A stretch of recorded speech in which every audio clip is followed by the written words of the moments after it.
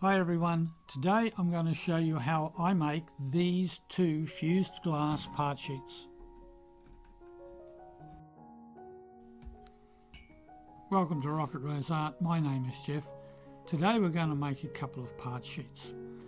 If you find you like this video, please subscribe, turn on your notifications so you can see more, and share it and like it and all that. If you've got some comments, I'd love to hear from you. If you've got any suggestions, also please put them in the comments below. Now this project can be done in a microwave kiln. Obviously you'll just need to adjust your size to suit the kiln. Now I love part sheets. I think they're very versatile and you can let your imagination run wild. There are many techniques, but in this one I'm just going to show you a technique that uses primarily frit. The two pieces that I'll be making are ones that I have developed, and I call them Garnet gravels and blue ponds. The part sheets I'll be making here just use opal white as the base, and then we'll use coarse and fine frit to create the patterns on the top. After we fuse these sheets, I'll show you the final result, and we'll talk a little bit more about incorporating these into your projects. As usual, I use Bullseye 90 COE for all of my glass and frit, and I'll be firing it on the thin fire paper. Other than the frit and glass that you'll need, you'll also need a sieve for sieving the fine frit, and a spoon and small brush and maybe a toothpick for creating the patterns in the top. Now these patterns I've just created through trial and error. And if you're going to use part sheets in your projects, that's what I would suggest. Create a whole range of different patterns. Keep the ones you really like, keep the notes on them, and put them away for safekeeping so you don't have to worry about reproducing them later on. Now these pieces that I'll make are just demo size. They're only going to be 50 by 100 millimeters. You would of course make it whatever size suits the project you have in mind, and of course the kiln you're going to use. Now I'm going to assemble these so you can see exactly how I do it. During the assembly I'll show you the colours that I'm using, and I am going to skip the cutting step that I normally have because all you're going to cut is the background piece. At the end of this, after they come out of the kiln, I'll show you the final pieces, and we'll talk a little bit more about incorporating these into your projects.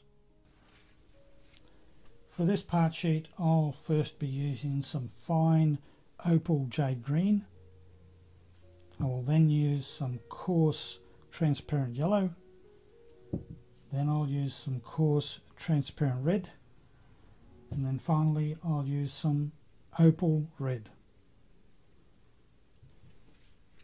I've cleaned the glass and it's sitting on a couple of small pieces just so it makes it easier for me to pick it up when I want to move it. So the first thing to do is to apply some of the jade green, so I'll just get a little bit of that in my sieve,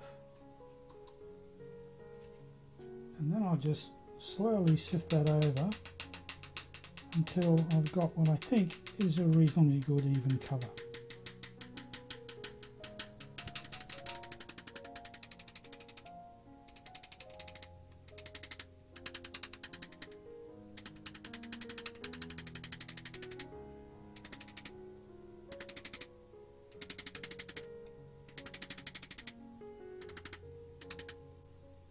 Okay, I think that's right.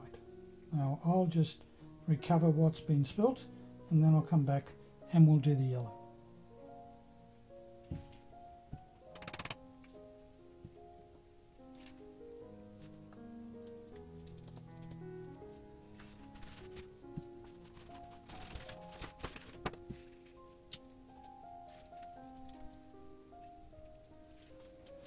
So now we're going to put on some yellow. And the way I'm going to do that is just simply, because it's coarse, I'll just simply put some in my hand, and I want a reasonable sprinkling of that over the surface of that, as random as I can possibly get.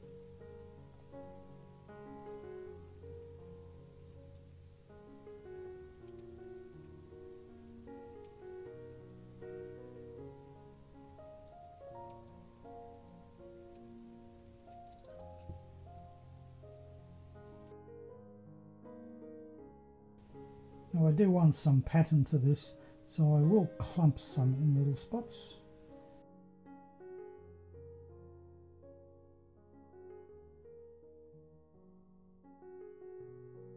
So I'll recover what's spilt and then we'll be back to do the next layer.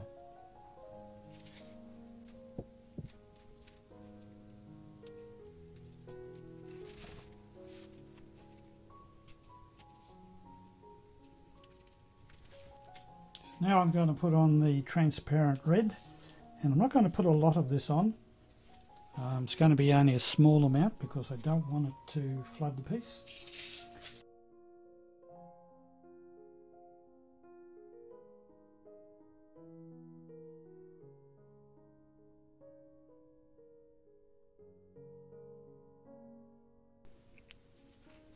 Unfortunately with my twitch I did bump that. Now I have fixed it. So now I'm going to try and put on that opal red, and we could end up in a mess here if I twitch again.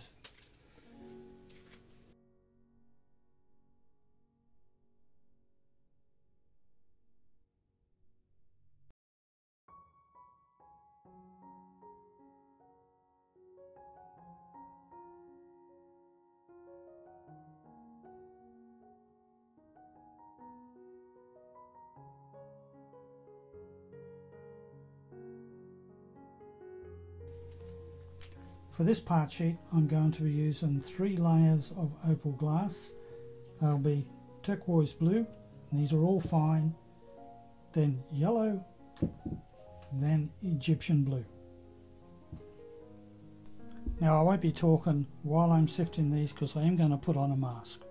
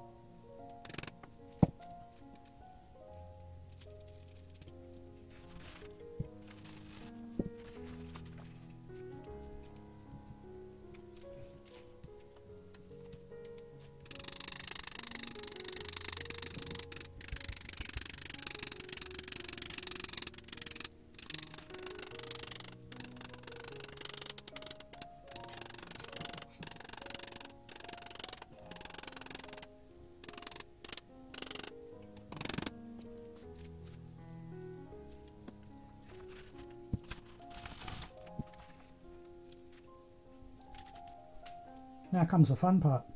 I'm going to use a cap off a bottle and a toothpick, and I'm going to try and add some interesting texture into this piece, and hopefully that'll bring up the colours from the bottom layers to the top and give us a really satisfying pattern.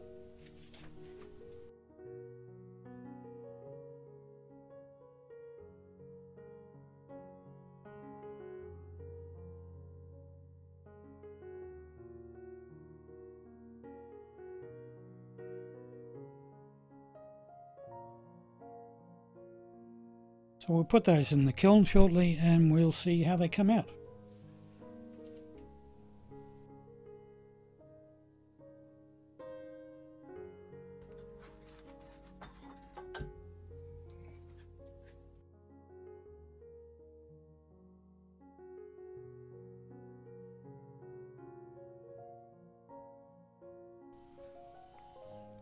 Now I've taken the pieces out of the kiln and cleaned them up, and they fused up quite well. You can see this piece here that I call Garnet gravels. I hope you can see why I call this piece here Garnet gravels. It gives me a sense of looking down onto a bed of gravel scattered with beautiful garnets. This one here, the blue ponds, reminds me of an aerial view of blue ponds in a marshland.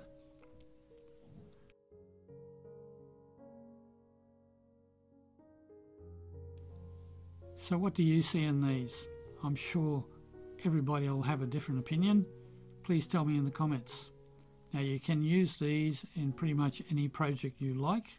Just pick the area that best suits the project and then cut it to the relevant size. Just keep in mind you want to make the edges as square as possible so that the glass that butts up to it will be in full contact. If you don't, fusing it may introduce some problems. Don't forget, I'll be showing you in a later video how to make these into cabochons. If you want to see more videos at the moment, you'll find some up here and down here. Please don't forget to subscribe, and please, if you've got any comments or suggestions, I'd love to hear them. Until the next video, I'll say bye for now.